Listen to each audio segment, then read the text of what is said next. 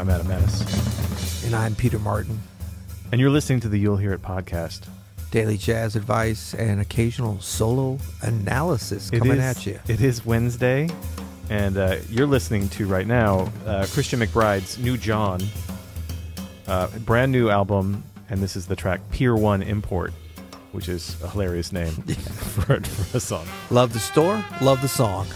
But Christian takes a great bass solo on this track, and I thought we could check it out. He's nice. We're doing this mostly because he's literally right next door to us. Yes. Playing concerts all week here at Jazz St. Louis, and thought it'd be cool. Yep. I don't think we've done a bass solo yet. No, I don't think so. So yeah, let's get into it. Okay. So as you could hear, the tune itself, kind of a modalish, raucous. Yeah. Would they ever play this in a Pier 1 Imports store? Never. No, it's way too... Do those still exist, by the way? No. Oh, they don't? There might be one actually in like Sunset Hills. Okay. I don't know. Anyway, let's check out this solo here. We're going to cut to the end of saxophone solo. Here we go.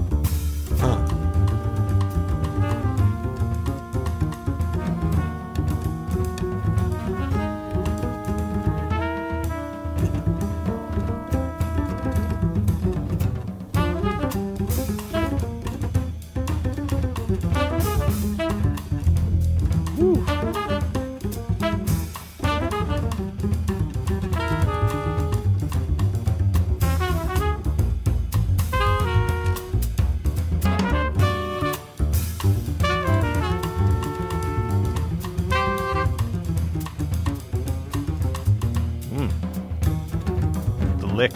Yeah.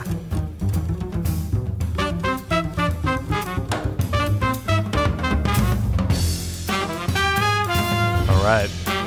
So one of the reasons why I wanted to pick this solo this week is because I really love that it's a bass solo, but none of the energy gets lost. In fact, they still do all the horn backgrounds. The drummer is still playing with sticks and still playing the groove just, with the same intensity as the other solos.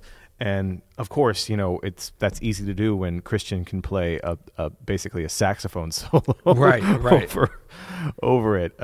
But the language here, the modern language that he plays. I mean, we always think of McBride as like, he's got that bluesy sound and he can really get down, and that happens on this album a little bit. But this is a great example of, I think, modern jazz language that he has and can do with his facility better than almost anybody. I mean, it's just incredible. Yeah, and I mean, I think, this point of the energy being there during the bass solo, it's such a pet peeve of mine when that doesn't happen, because you're already losing the foundation and the energy of the actual bass line, right, or whatever that is happening there. So when you lose that from the other instruments, it's just debilitating kind of to the groove. Totally. And so, I think Christian's, certainly in this solo, and I've heard him solo in a lot of different kind of situations, he does such a great job of like bringing the energy and bringing a certain amount.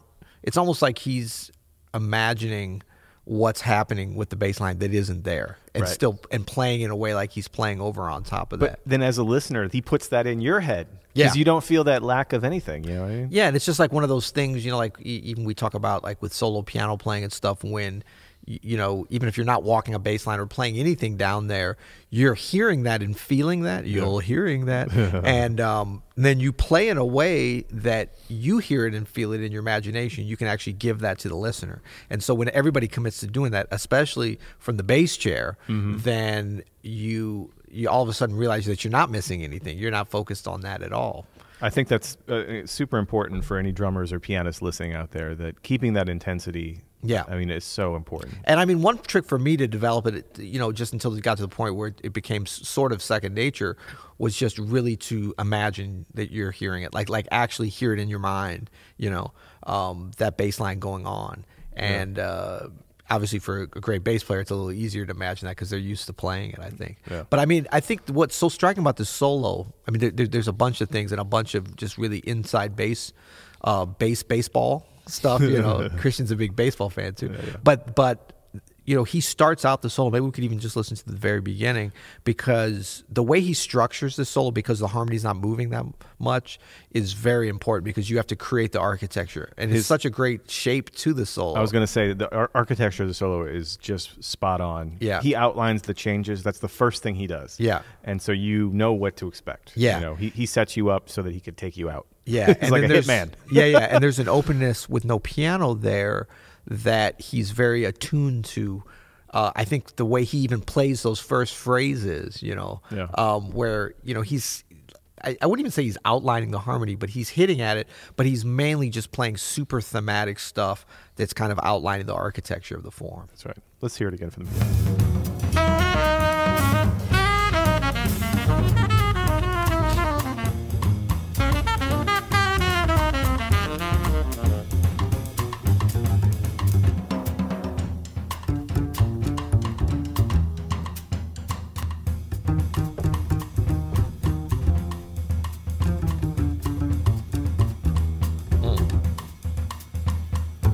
That was a Simpsons quote. Yeah.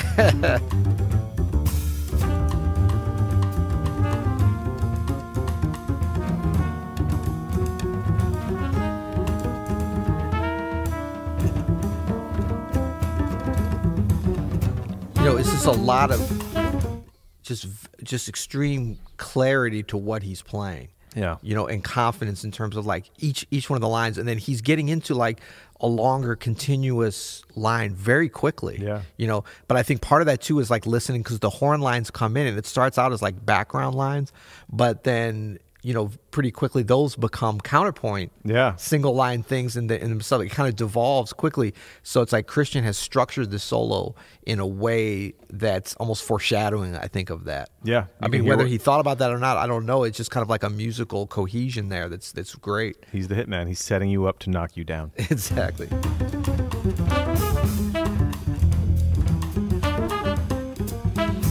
And that little jumping down to, you know, the actual bass register. I mean, this is very high up on the G string and stuff, and then boom. I'm a sucker for it's a good thing I don't play bass, because I would totally overuse that. Oh, yeah. I'm a sucker for that. It's good stuff.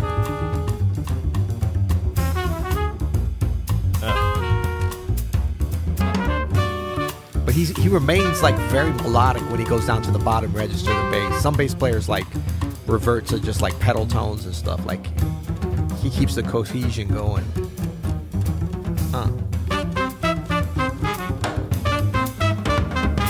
He totally set that up. Yeah. And totally set up that the end of that solo in such a brilliant way. It was almost like a drum fill at the end of the solo at the bass. Yeah, at the bass, totally. Yeah, I mean, but you can do that on the bass.